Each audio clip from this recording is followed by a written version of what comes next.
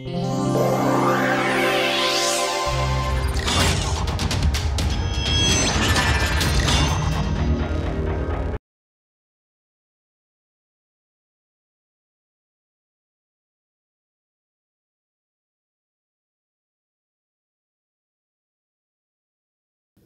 right, let's start today with trying to establish a little more carefully this problem in random walks about recurrence. I have been throughout mentioning that in one dimension on a line, for instance, the first passage from any point to any other point is certain for normal diffusion, is a sure event. And I have also been saying that the mean time for first passage is infinite, however, in the unbiased case. And we also saw what happens when you have bias. This first passage to any point is not a sure event, or a return to the origin in a linear lattice, for example, is not a sure event. I have also often mentioned that in 1 and 2 dimensions walks are recurrent, in the sense that if you do not have any bias, then starting anywhere you are guaranteed to get to any other point, return to this point any number of times, an infinite number of times, possibly with a mean time between events which is infinite.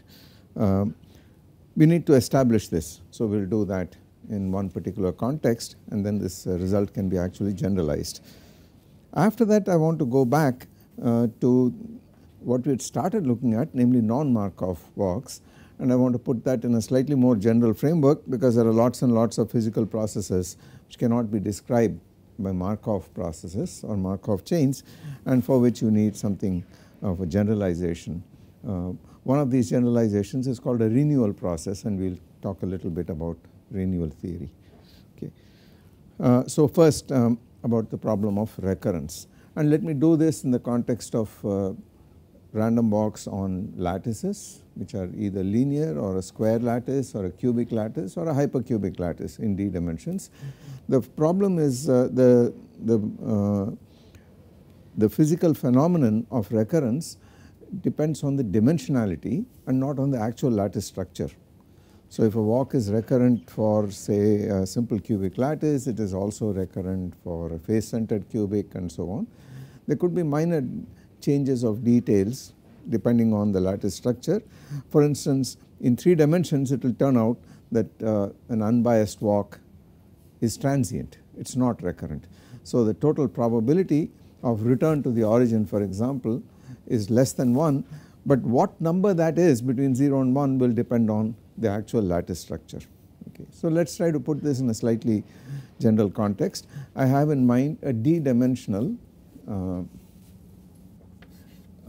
so this vector r is an element of, it is a site in a d-dimensional lattice, and let us call its coordinates, for example, j1, j2, jd, just to remind ourselves that these are integers, so they are lattice points, they run over all the integers. Okay.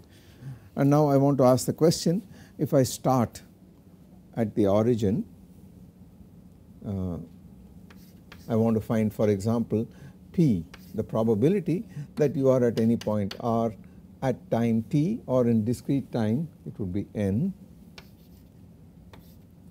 given the fact that you started at, say, the origin at t equal to 0. Okay. So this is the quantity we need to compute, which we can do fairly straightforwardly if it is a Markov process. And then remember that the problem of recurrence came about in the following way. In the one dimensional case, we had explicitly a thing like p of j n 0, and then I said the generating function for this quantity, for this probability, z to the power n, summed over from n equal to 1 to infinity. I had a symbol for this, I do not remember what I called it, pi j 0 of z, if you recall, that is the symbol I use for it. And then I said that the first time if it hits the point j, this would be f of j n 0.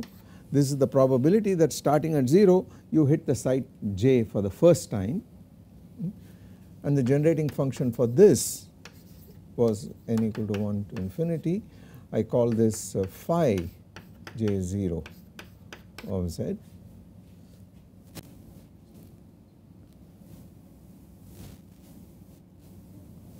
phi j0 of z, right, it is summed over n, and then the statement was that phi 0 0 of z was equal to pi 0 0 of z over 1 plus pi 0 0 of z. That was the relation which we got by using the renewal equation between the generating functions. And just to refresh your memory, if phi 0 0 of 1 is equal to 1, then recurrence to the origin is a sure event, because it says the sum over all these probabilities without this z is 1. Okay.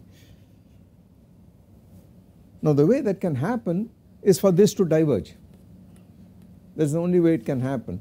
So if this quantity tends to infinity, then you are sure that a recurrence to the origin is a sure event.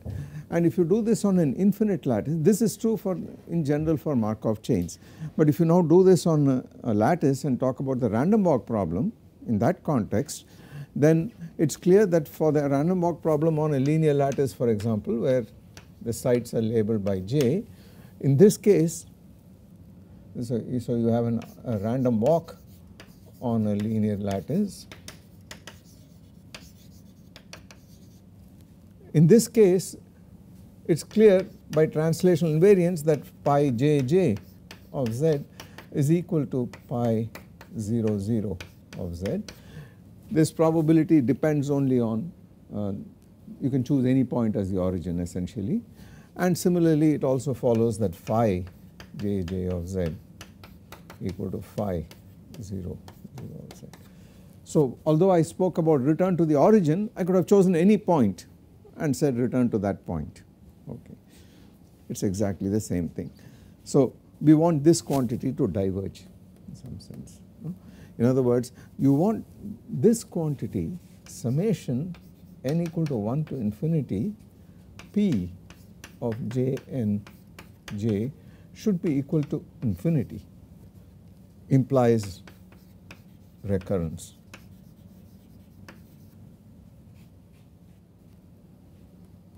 So we want to check if this quantity is divergent or not, and that is what we want to do in higher dimensions in the general context of a Markovian random walk on a d-dimensional lattice. Let us say it is a hypercubic lattice, and I want to find out if starting at any site, say the origin, the probability of coming back to that site at time n, that probability, if you sum over n, does it give you infinity or not?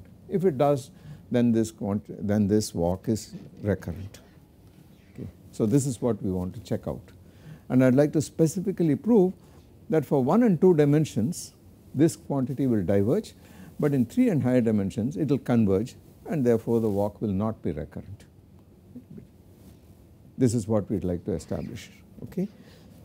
So let us see how to do that, and we will do this, we will not spell out all the details, but we will do this by writing out what this equation is actually. Now what is P of R n starting at the origin, say? What is this thing equal to?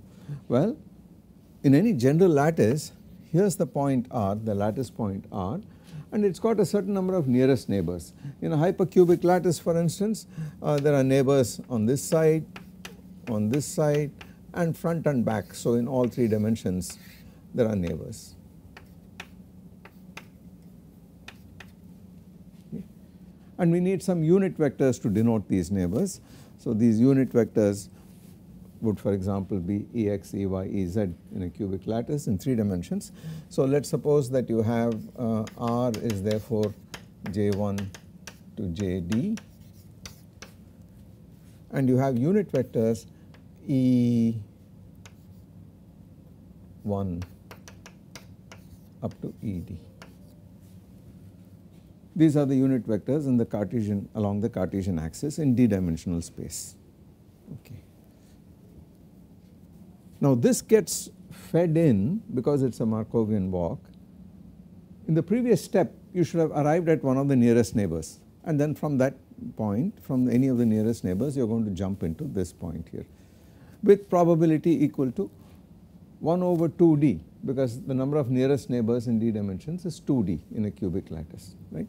So this is equal to 1 over 2d p of r minus ei summation from I equal to 1 to d, right, at time n minus 1, and that is it. That was the difference equation. We also subtracted from this minus p of r n minus 1, and then you can go to the continuum limit if you like, or else you can call this quantity the discrete Laplacian or whatever. You can do this, right. So writing it out explicitly, this guy here was of the form, so we had an equation of the form p of r n 0 was equal to 1 over minus p of r n minus 1 0, this quantity equal to 1 over 2d summation I equal to 1 to d. P of r plus or minus, you need both, because you can have a jump from here into this or from this into that, both vectors. You got to, there are 2d nearest neighbors, you got to do that, right. So you can write this as p of r plus e sub I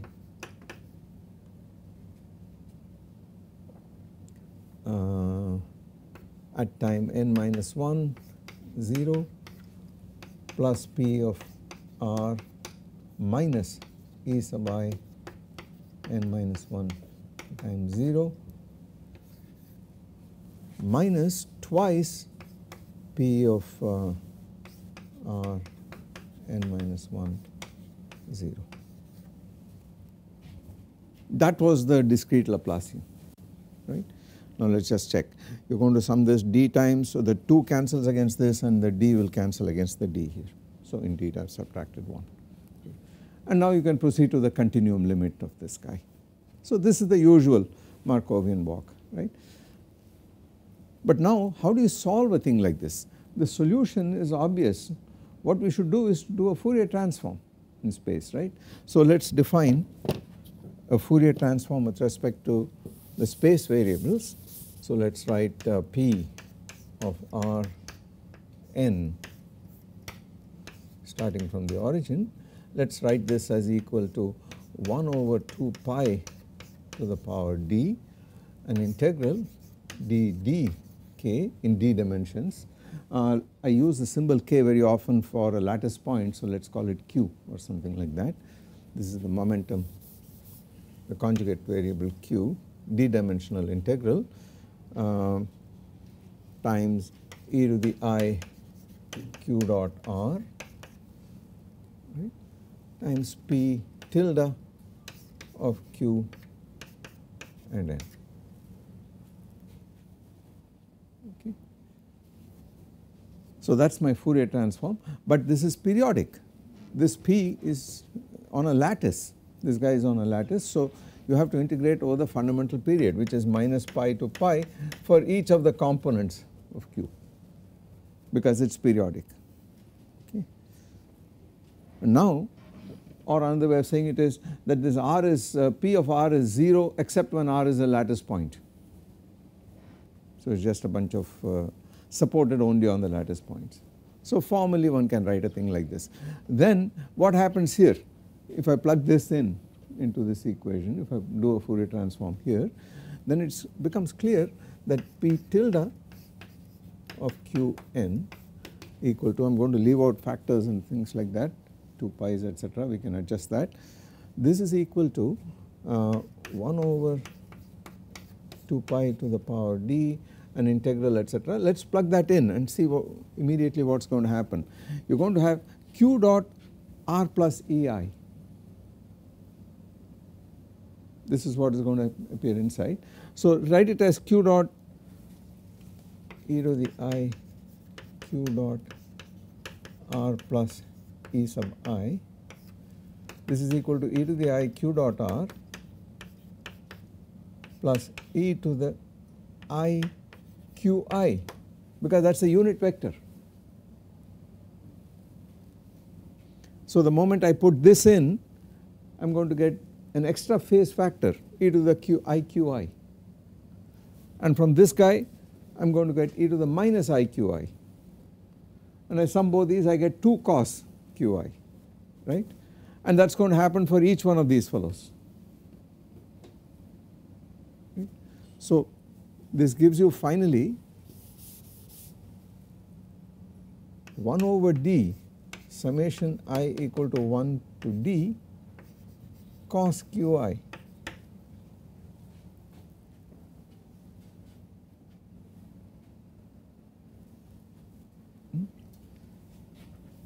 The 2 goes away in the cosine, in the definition of the cosine. Right. So I got e to the iqi plus e to the minus iqi, which is 2 cos whatever it is, and this 2 cancels here, and I am left with just 1 over d cos qi, and this fellow multiplies p tilde of q n minus 1, because that is the same thing out here. I have taken out that extra factor due to these 2 guys, and you are left with just that from this equation. Okay. So that is a very simple solution now. It is just a recursion relation in which the Fourier transform at time n is some constant times the Fourier transform at time n minus 1, right. So this implies this is equal to 1 over d summation I equal to 1 to d cos qi to the power n p tilde of q and 0.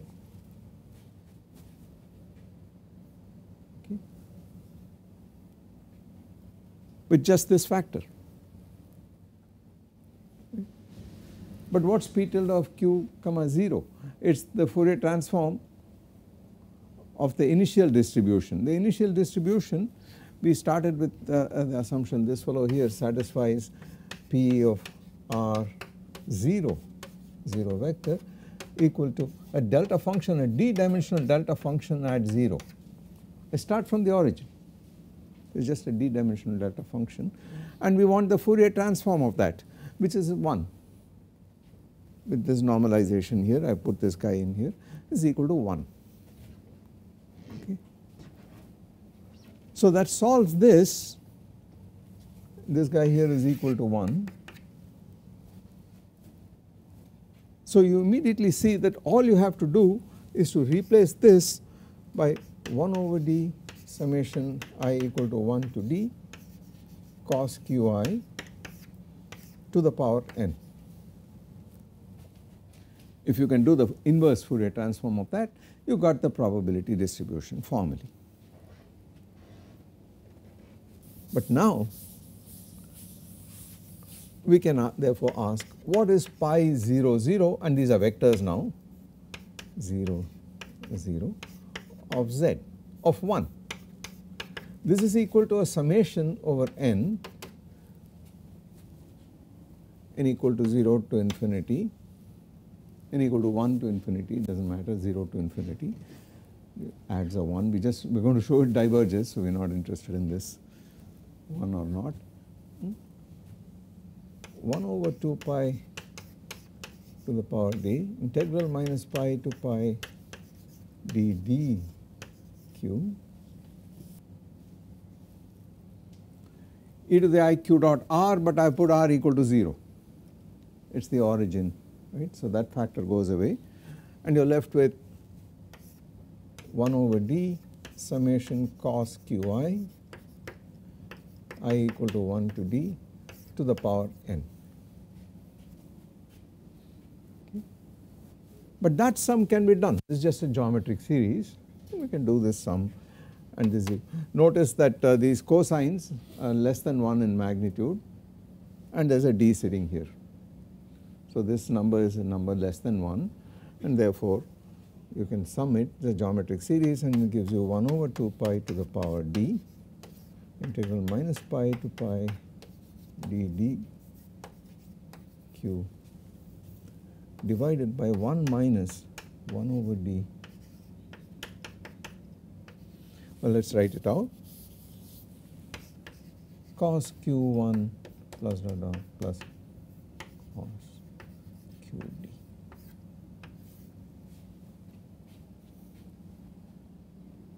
And that is the answer for pi 0 0. Right. Now, if this diverges, if this integral diverges, then the walk is recurrent. Return to the origin is sure. But if it converges, we know that the probability of a return to the origin is less than 1. Okay. Now, how would you do this integral? These are magnitudes of q1 to qd. So, the way to do this is to try to do this in spherical polar coordinates. This is called a Watson integral. It appears in lattice dynamics very often. When you study the normal modes of vibrations of lattices, this sort of thing will appear. This precise factor depends on the fact that we started with a hypercubic lattice.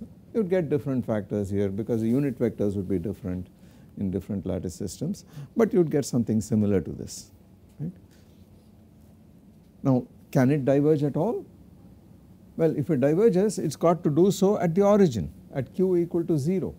You got to see what the behavior of this fellow is. If q vector equal to 0, each component is 0. So, all these fellows become 1 and cancels against the d. The 1 will cancel against this and give you a divergence in the denominator, which should be, it could still be finite, depends on what is happening on top here. So, we are looking at what is going on near the origin in the magnitude of this. So, if you did this in spherical polar coordinates, for instance, you wrote it out, and I wrote out an expansion of this for small values of qi. The leading term is q squared. The 1 cancels against this here. So, the denominator goes like q squared magnitude. So, you certainly have q squared in the denominator, but upstairs remember you have q to the d minus 1 dq.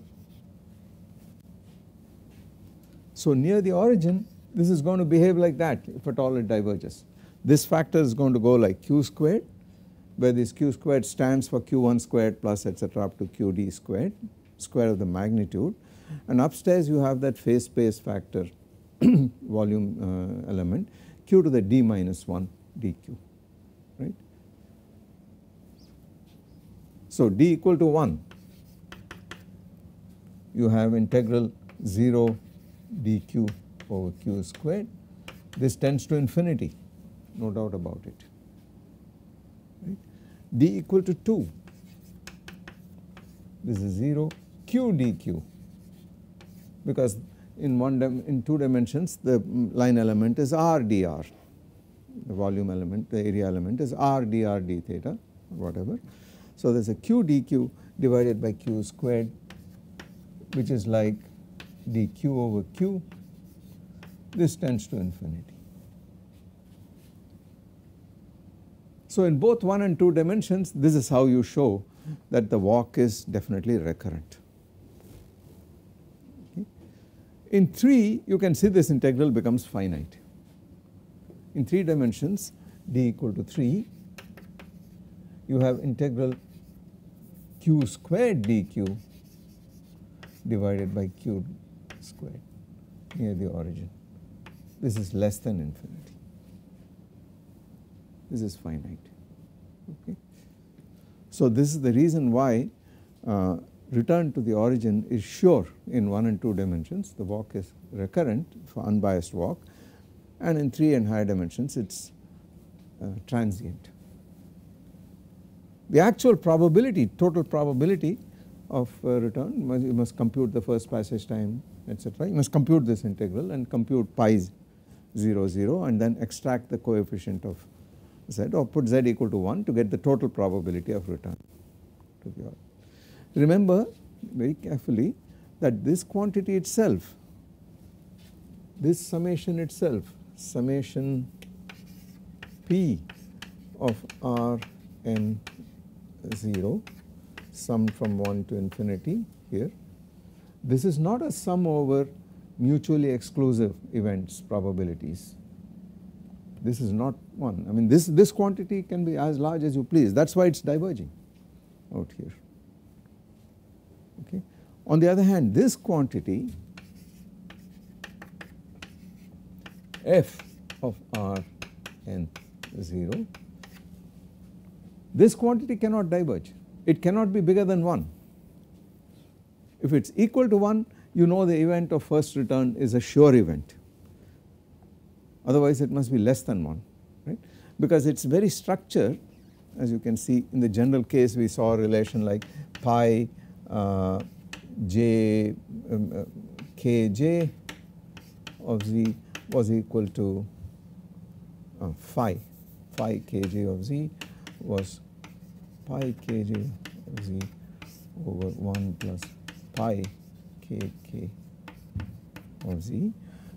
This thing here was the generating function for p of k n j z to the power n, sum from n equal to 1 to infinity. This quantity here, we said z equal to 1 here, then this quantity here on this side, this cannot diverge, this quantity, the sum over probabilities that we put z equal to 1, it cannot diverge. Okay. On the other hand, pi can. This quantity may well be divergent, and that is what we have shown here. This object here is divergent.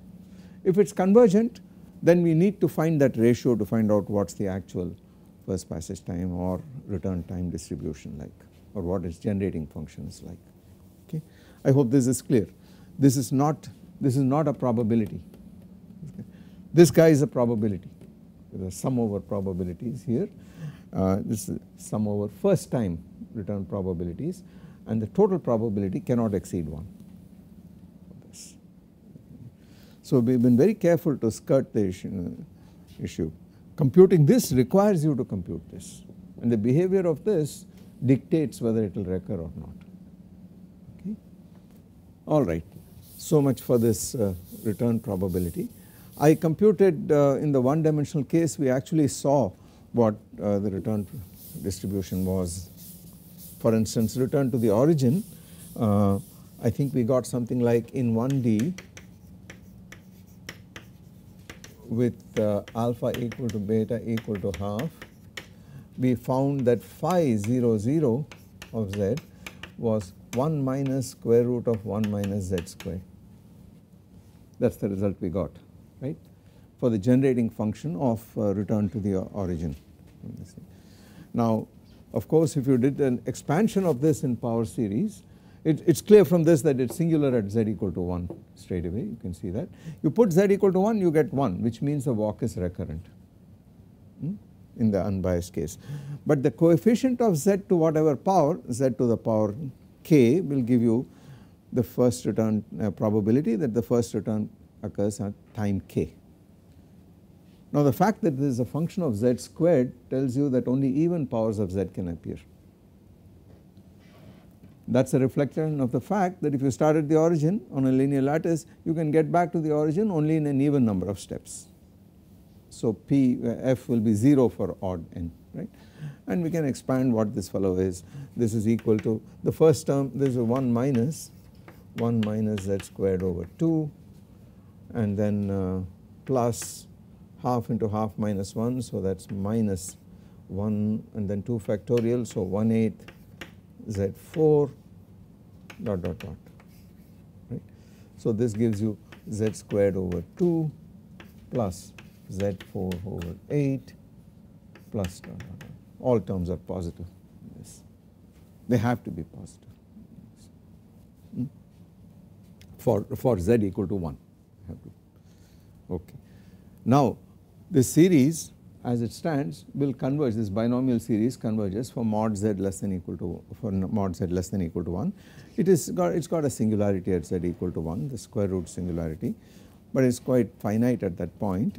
And now you can see that the probability that you are going to start, you are going to come back to the origin at the second step equal to half, that is the coefficient of z squared. And that is trivial to establish. This is completely trivial to establish because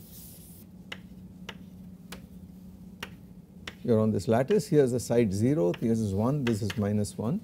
You want the probability that you come back to the origin and the second step. Okay. There are only two ways of doing this.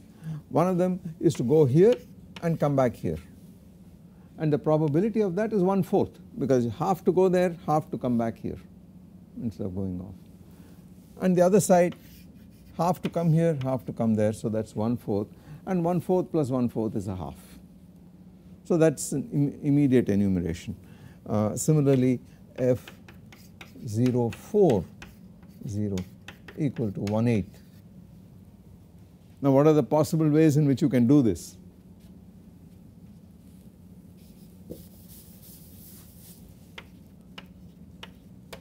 So here 0, 1, minus 1, 2, minus 2 and so on. We want the probability that you come back on to the origin on the 4th step. Well, clearly you can't do this because you are back on the 2nd step, right. So you got to go here and you got to go there and then back here, right. What is the probability of that happening? There are 4 of these fellows, each of them you have a probability half factor, so that is 1/16th, and the only other way you can do it is to come here, here and go back here and here in this fashion. That is 1/16 too. You add the 2, you get 1/8. Okay. So that is okay. The next one is going to have non-trivial factors. There is going to be 3 factorial in the denominator and things like that. So there are more than one way of doing that, right. So clearly what is going to happen is that you could go up to this point and then come back in 6 steps, but you could do this and then come here. So you have to allow for all those factors. In other words, you have to enumerate all these walks, but this is doing it automatically. This fellow is automatically doing this. So once you write the binomial expansion of this, the matter is over. It is actually automatically telling you what is the coefficient. Okay. So what has happened is actually an enumeration of walks. You have counted all distinct paths such that on the 2nth step you are back into 0. Okay. Yeah.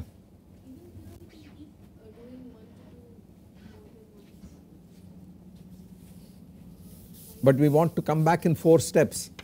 So here is 1, here is 2. So I come here, I can't come back there, I have to go here,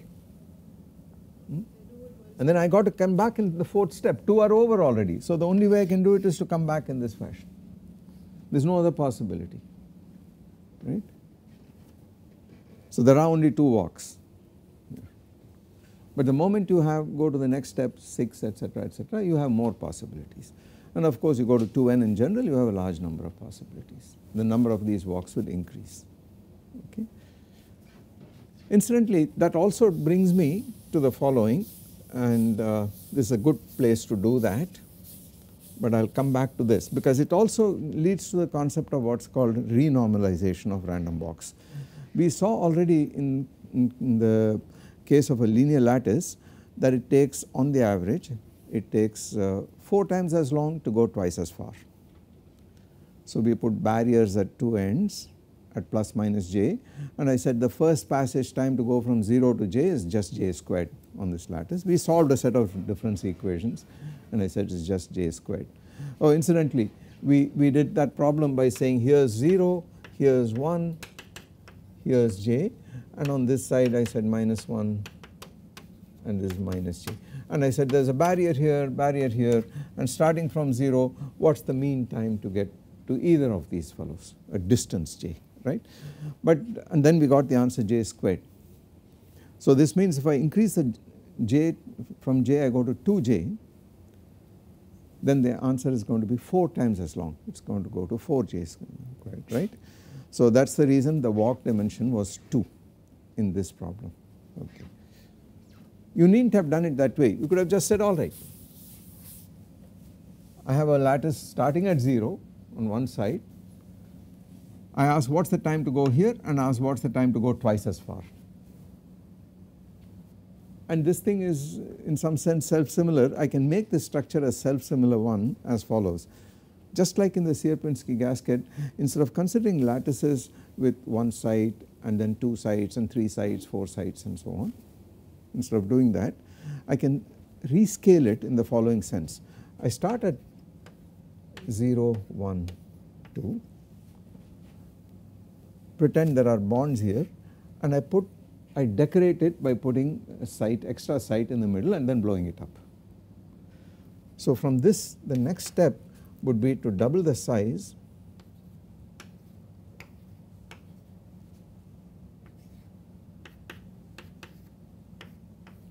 So what I have done is to put a site here and double the size lattice bond, and it gives me that. Okay. I do the same thing. The next step, how many sites will there be? Well, there is 1, 2, 3, 4 more I am going to add to the existing 5, right. So it is going to be 9 next time, and the next time it is going to be 17. So it is 2 to the n plus 1, the fellow in the middle, and then there is a 2 to the n because I am doubling it each time, right. So this structure is now self-similar. Although the original lattice is a regular Euclidean lattice, if I consider lattices with 3 sites, 5 sites, and then after that 9 sites and so on, 2 to the n plus 1 sites, that is a hierarchical structure, right. And you can play the same game on it and discover that the time doubles each time. In fact, once I know that, I can do it even more cheaply. I can say I start at 0 and ask what is the time to go to 1, mean time, it is 1 unit, right. Now I ask what is the mean time to go there, 2, what would that be? What is the answer I should get? I should get 4 for the average, right. How does that happen? How does that happen? In the first case, to go from 0 to 1, there is just one walk, that is it. I flip there with probability 1, I am out, I have finished. So the mean time is just the deterministic time, it is 1, right. The next time around, I can start here, go here, come back, go do any number of times, and then finally go there. Right. So I should be able to prove by counting over all the time steps here and all the walks that I end up with an answer which is 4. Okay. Now to go to this place, I can only do so in an even number of steps. So you only have to sum over, you can't do it in 0 steps, you can do it in 2 steps, right. So you have to sum over 2, 4, 6, 2k step random walks. You have to sum over all these walks, and for each one of them you have to find out what is the time taken, multiply by the time taken, and calculate the average, and the answer should be 4.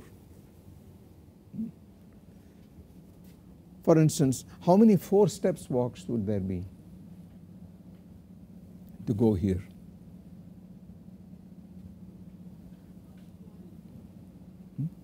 Well, I go here and I must do it in 4 steps, so I can't go here. I must come back, that is second step, third step, fourth step, right. And there is only one such walk. There is only one such walk, and it is weighted by 4. Number of steps is equal to time, so it is weighted by 4. How many 6 step walks are there? I got to go 1, 2, 3, 4, 5, 6, right. And how many such walks are there?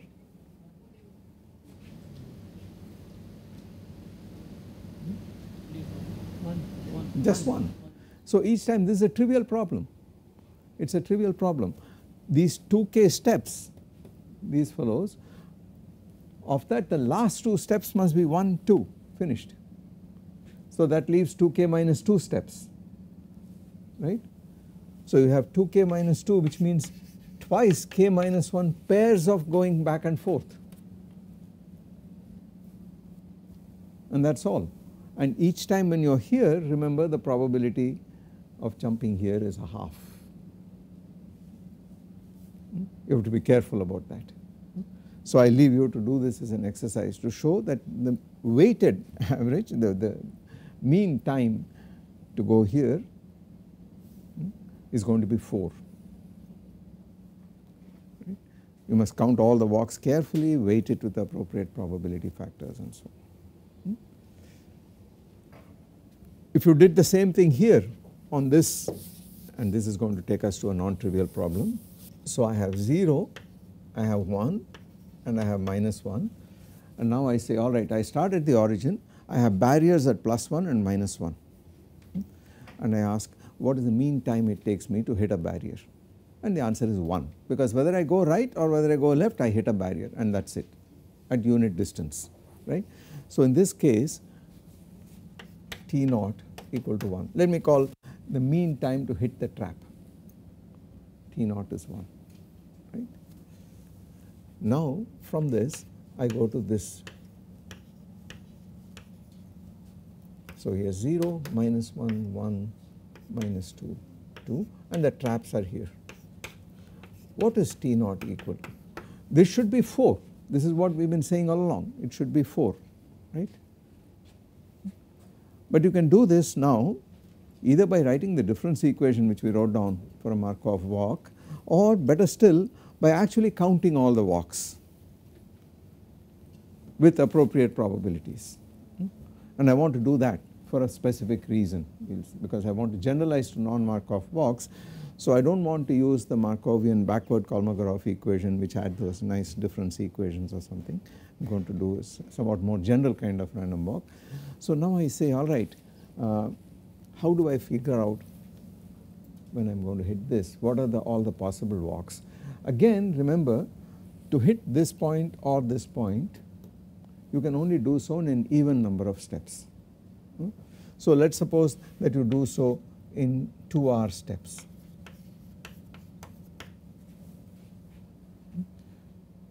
The last 2 steps must be straight like that. That is the only possibility, that is the only way you can go from here to there from the origin, right. So clearly what is happening is that you have twice R minus 1 steps which consists of this or this, interchanging between these two, and then at the end you jump from here to there in this fashion, right. So if you want to compute the number of walks from the origin to 2 or -2 in an even number of steps, you have to enumerate all possible walks. You have to ask how many of these walks there are, and clearly the last 2 steps are quite deterministic depending on where you want to go, here or here, but then this many steps, this many walks are either to +1 and back to 0 or -1 and back to 0, because you should not hit plus or -2. You want to hit it for the first time in the 2R step, okay. And you have to now add all such walks, and there are clearly 2 to the R plus 1 such walks, 2 to the R minus 1 such walks.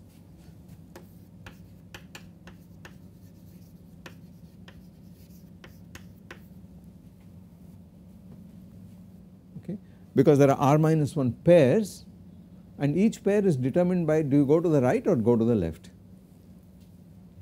You have a choice, and therefore you have 2 to the R minus 1 choices, such walks, right. So we will use this fact, I will come back and we will use this fact here to show how a walk on a linear lattice can be renormalized even in the more general case of non-Markov walks, okay. Now let us switch gears and go to what a non-Markovian walk is, and we will do this in a specific framework called continuous time random walks.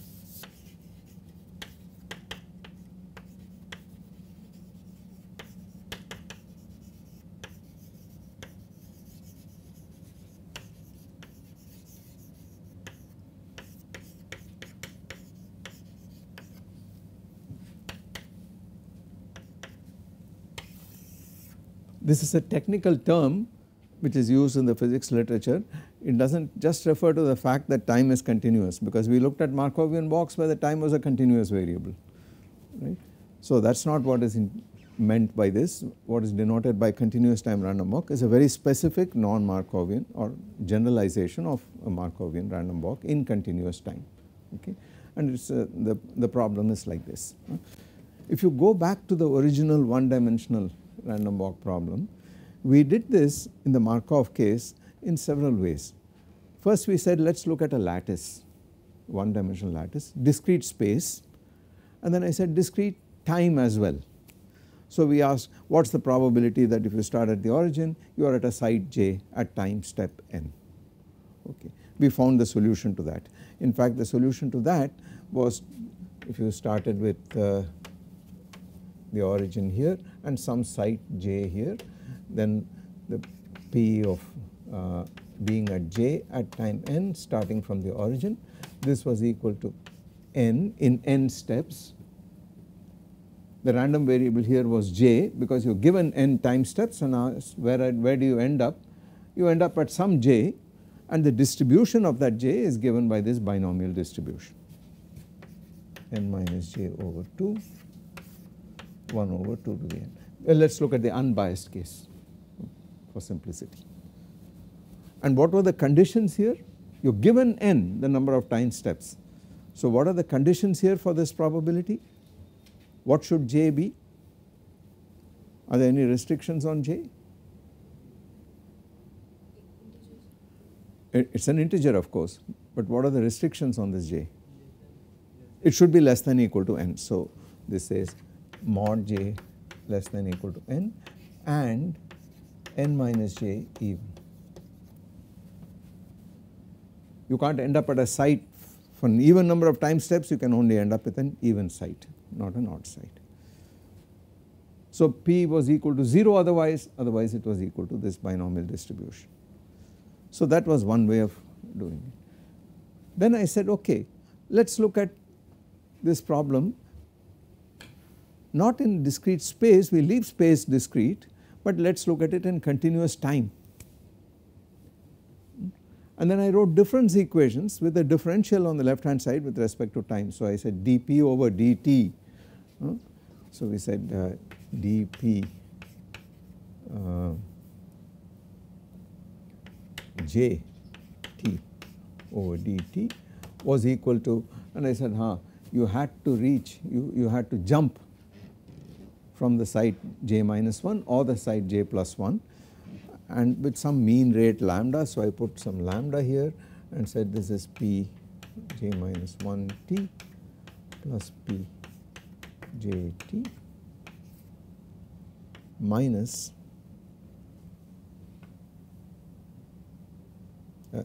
j plus 1 t. These were the gain terms, but you could also jump out from this fellow with the total probability 1. So this guy was minus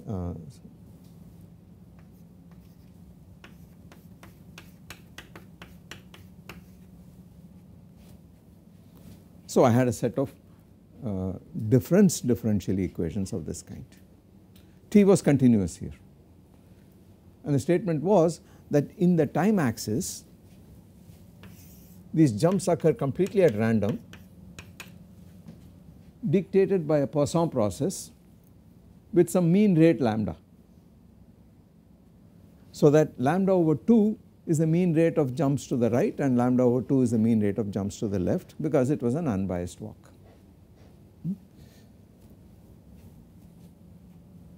So what is the solution to this? We have got an explicit solution here, it is a binomial distribution. What is the solution there?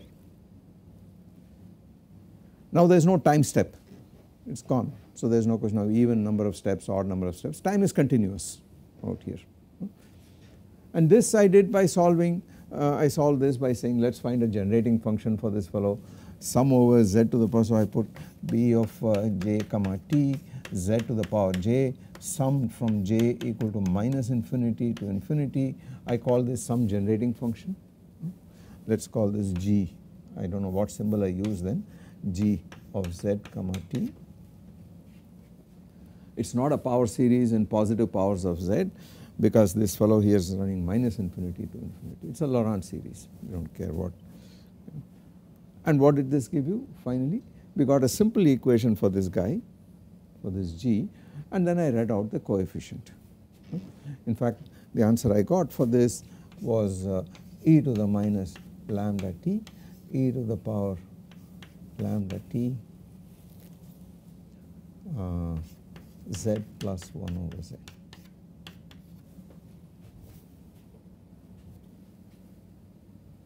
That is the answer I got for that. And from there I said, okay, I now look at the coefficient of z in it, and what was the solution? This got solved, and I had p of j comma t starting from the origin, of course, was equal to e to the minus lambda t, the modified Bessel function lambda t of index j, and I minus j is equal to I plus j, because this is completely symmetric with j to minus j, unbiased walk. If I had a bias, then I had an alpha over beta to the power j over 2 sitting there inside. And then this was lambda t twice lambda t square root of alpha beta. But in the unbiased case you had this. So discrete space, discrete time, discrete space, continuous time, again a Markov process, that was a Markov chain, this is a Markov process. And then I went to the continuum limit in the space variable by putting a lattice constant and putting in limit. So I said j times a tends to x, this is a lattice constant, and I said lambda a squared over 2 tends to a finite number d. So lambda tends to infinity, a tends to 0, such that this fellow tends to d, and I got the diffusion equation. So the solution for the probability density function in x was the famous Gaussian e to the minus x squared over 4 dt, and so this equation, this thing here, went over into delta p of x t over delta t equal to d d2p of x t over delta x2, and I found the Gaussian solution to this, right. So what really happened was that from this, if you know, went over to continuous time by saying that these jumps are happening at random instants of time guided by some Poisson process, uncorrelated jumps, then you end up with a Markov process whose solution is this Bessel function here. And if you now went to a continuous space limit as well, with this particular limit, you got the diffusion equation, and its solution was the Gaussian solution. So this would imply, with the same initial conditions, it told you that p of x t was e to the minus x squared over 4 dt, the square root of 4 pi dt.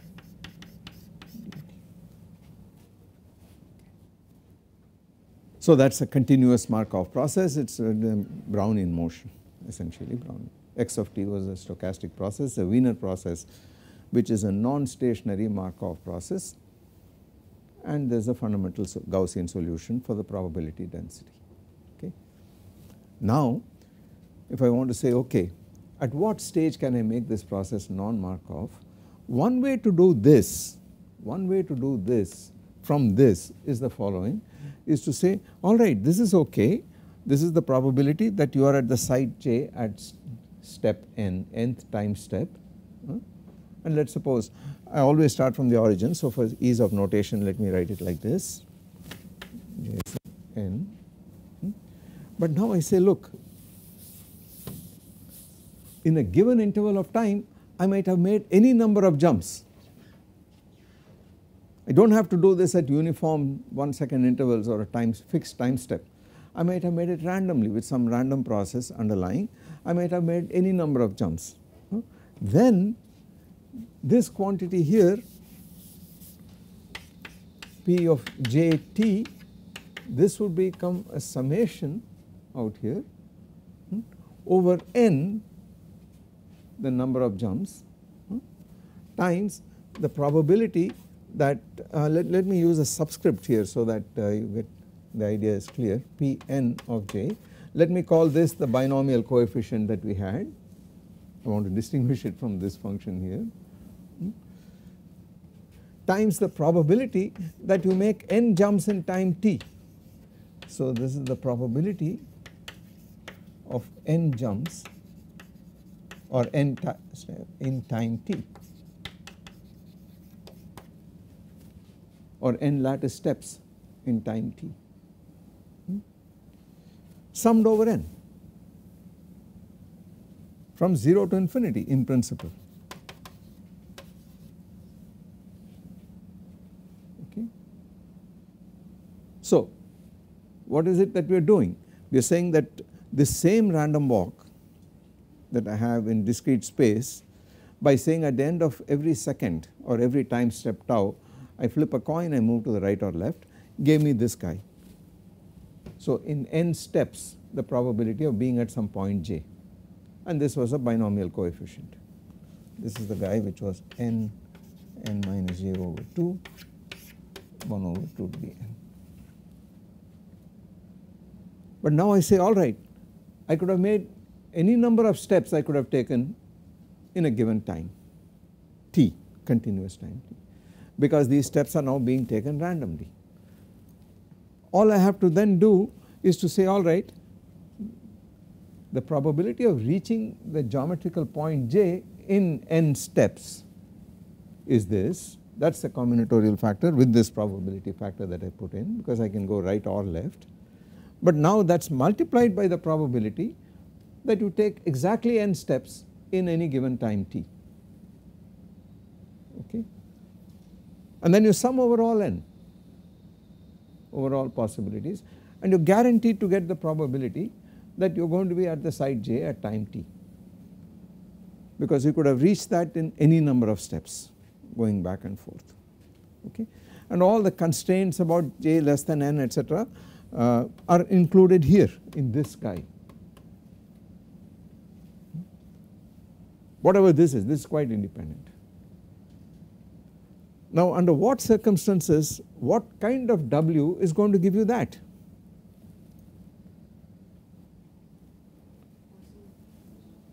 What? A Poisson distribution, of course, because that is the whole point. These jumps are happening in an uncorrelated way completely. So the only way that can happen, it can become a Markov process, is if the probability that you have n jumps in time t is a Poisson process, is Poisson distributed with the same lambda. So if this guy, if and only if W of n t equal to lambda t to the power n over n factorial e to the minus lambda t, then it implies this, the Markovian walk. Okay. Any other normalizable distribution, of course what you are trying to say is that at any given time t, you must certainly have this summation n equal to 0 to infinity W of n t equal to 1 for any positive t, because any given time t you must make either 0 jumps or 1 jump or 2 jumps, normalized. Okay. So this is a probability distribution in the number n for a given t, in the random variable n, which takes on non-negative integer values. Okay. And when that becomes a Poisson with this mean rate lambda, it is exactly equivalent to saying that the random walk in continuous time is a Markov process which satisfies this differential equation in this case. Okay. Therefore, any other choice of this probability distribution is going to give you jumps which are correlated to each other.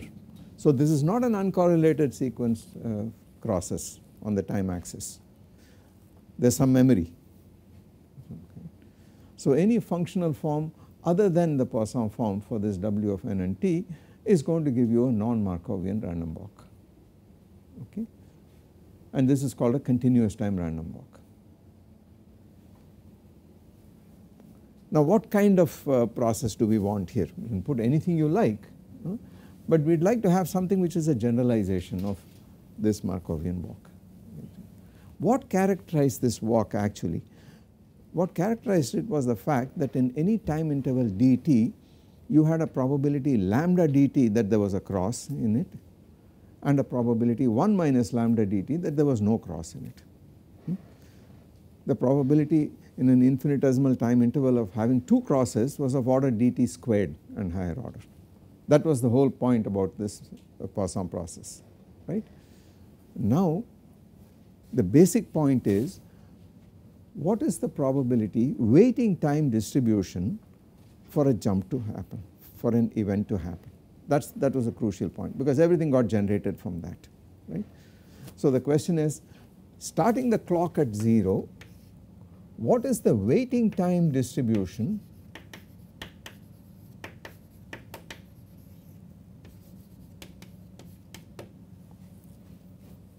such that between t and t plus dt you had a cross.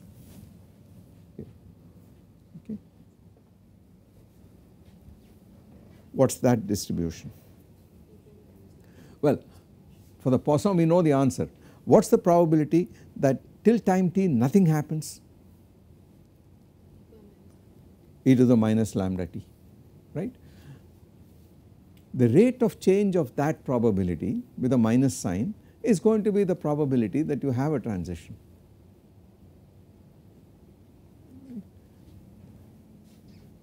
So e to the minus lambda t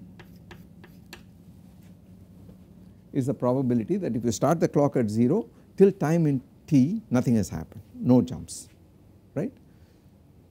Now you want the probability of a jump to happen.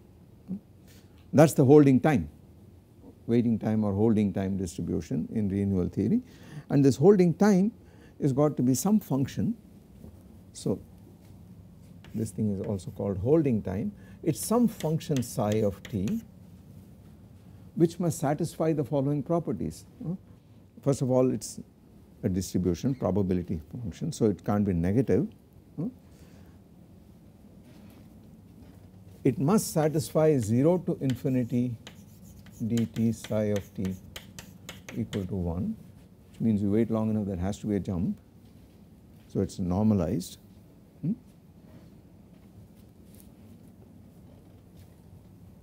And it must be the time derivative of this guy e to the minus lambda t with a minus sign, because at the rate at which, like the survival probability, the minus the time derivative of it gave you the first passage time distribution, exactly the same way. What is minus the derivative of this guy? Lambda e to the minus lambda t. So this means that psi of t equal to lambda e to the minus lambda t, this guy, you can see that it immediately satisfies that normalization condition, is the waiting time distribution for a Markovian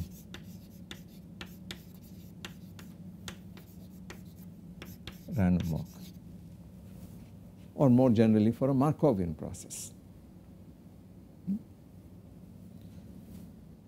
Now of course once you say that one event occurs, we saw how to generate the Poisson sequence from the 0 event probability. You can find the probability that one event will occur by multiplying this by lambda dt, integrating and so on, and you generate the rest of the Poisson sequence, right. So a general statement is that if you give me an arbitrary psi of t which satisfies this condition, non-negative psi of t which satisfies this integrability, this normalization condition, I have a non-Markovian walk in general, but a very special kind of walk in the sense that it is the same waiting time density for all these events. Okay. Even that need not be true. It could be that the waiting time for the first step is different from the waiting time for the second step or the third step and so on, then I lose translation invariance in time, right. But if I say, look, there is a common psi of t and the waiting time is independent of the step number, is drawn from the same common distribution, this is a much simpler problem. It is called a renewal process. It is a generalization of a Markov process. Okay. So a non-exponential waiting time density, this is a density, probability density, because I integrate it I get total probability. This non-exponential waiting time density implies a non-Markovian walk. Okay. But what is the great advantage of choosing this psi of t, a common psi of t? Well, what will be the waiting time density W of nt for n such guys?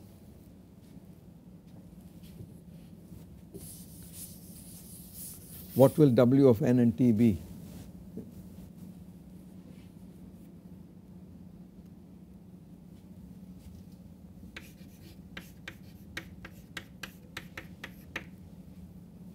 So now I tell you, the waiting time density for a jump is psi of t, some form, probability density function psi of t. What is W of n and t?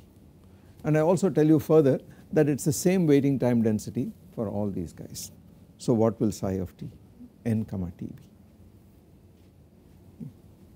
There is translation invariance here. So what's W of 2 comma t? W of 1 comma t is psi of t by definition.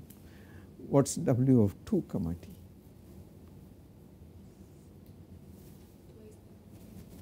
Why should it be so? It is clear that you want 0 here, and in this interval t I want 2 of these guys. They could happen anywhere. One of them happens with some psi of t, that leaves, or psi of t prime, that leaves time t minus t prime for the other guy to happen, right. So what will the waiting time density for 2 steps be? Psi 1 of t is identically psi of t. What is psi 2 of t equal to?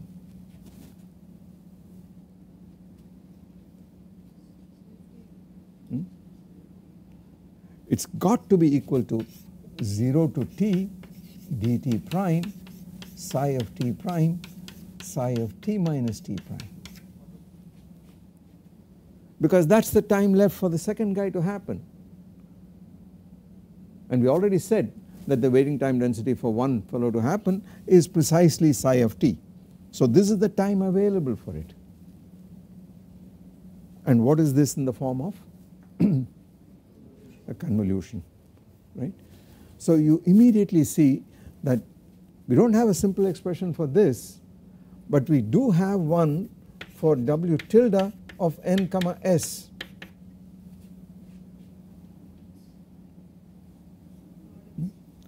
It is psi tilde of s to the power n.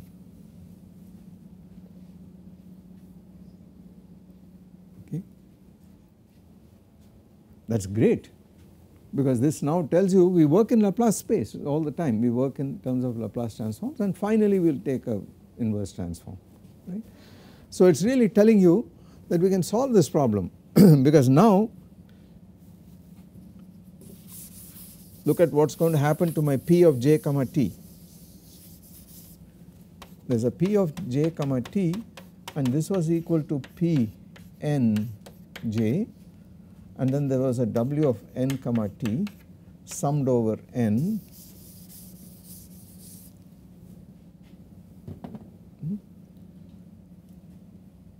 but I take the Laplace transform of this, I get this out here, and that gives me this, and I cancel this and write this as psi tilde of s to the power n. That is like the generating function for this fellow with z replaced by this function. So if I can write the generating function and substitute psi tilde of s, then in principle I can invert the transform and find this p of j comma t without going through any master equations or anything like that at all. Okay. So we will do this tomorrow. Okay. So you see the strategy and the idea that how you generalize from a Markov process. Of course you check all the time by putting psi of t is lambda e to the minus lambda t, you check whether it is going to work or not in the other case. What is what psi tilde of s for the Markov case when it is lambda e to the minus lambda t?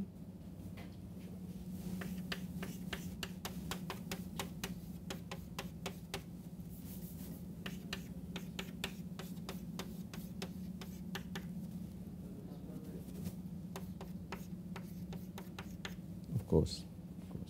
Remember, psi tilde of 0 must be equal to 1 because of this.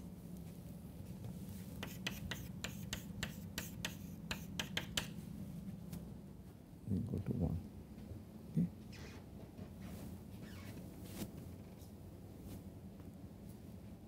You can ask, what is the mean waiting time? That is of course integral t psi of t dt, which is the first derivative of psi tilde of s with minus at s equal to 0. Okay. So once you actually give me this, I do not even go back to time. If you give me this, I work entirely in terms of Laplace transforms. I can find any moment or whatever I like by using this. So the thing to do now is to generalize this to higher dimensions. I will show you how to solve this in a general lattice in arbitrary dimensions by exploiting the fact that for a renewal process, all that happens is that this probability in the Laplace space, the probability of n jumps becomes a power of some transform of some waiting time density. Okay. And then we can determine from that, that is enough to determine what is going to be the long time behavior of this walk. Long time in t space is equal to s going to 0 in Laplace transform space. So we are going to use these asymptotic theorems to discover what is going to happen at long times, if it is diffusive or not subdiffusive or whatever. So this is the general strategy. We will do this tomorrow.